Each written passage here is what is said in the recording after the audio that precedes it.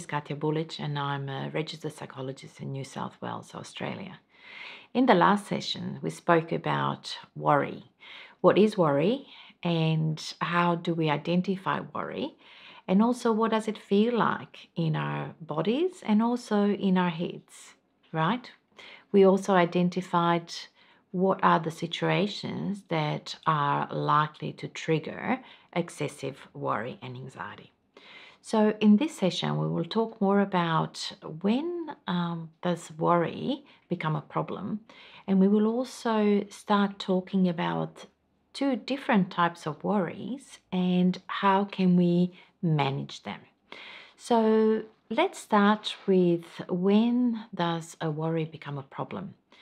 Well, normal levels of worry are really useful and it can help us lead the life we want to lead and it can help us solve problems.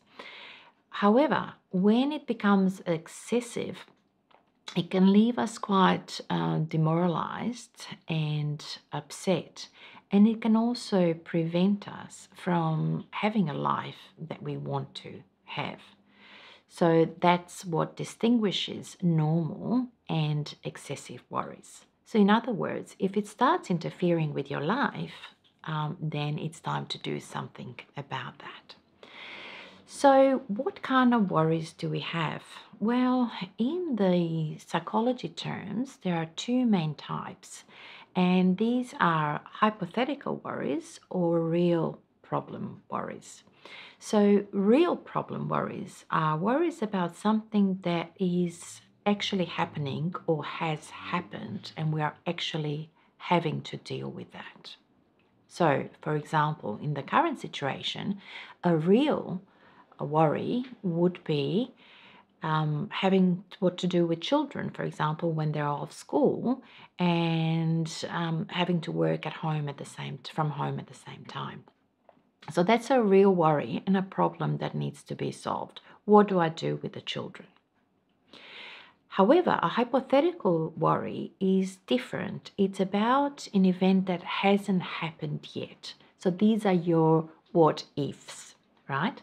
So an example of a hypothetical worry would be I'm relatively young and healthy. However, I wonder if there is going to be enough ventilators for me if I have to go to the hospital and if I have a coronavirus.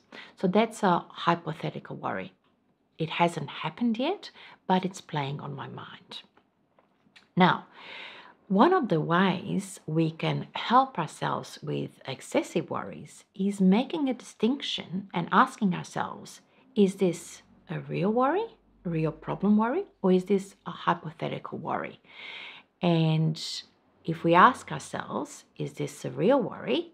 And our answer is yes, then we can start brainstorming our actions and solutions to that. And we can actually start doing something about that.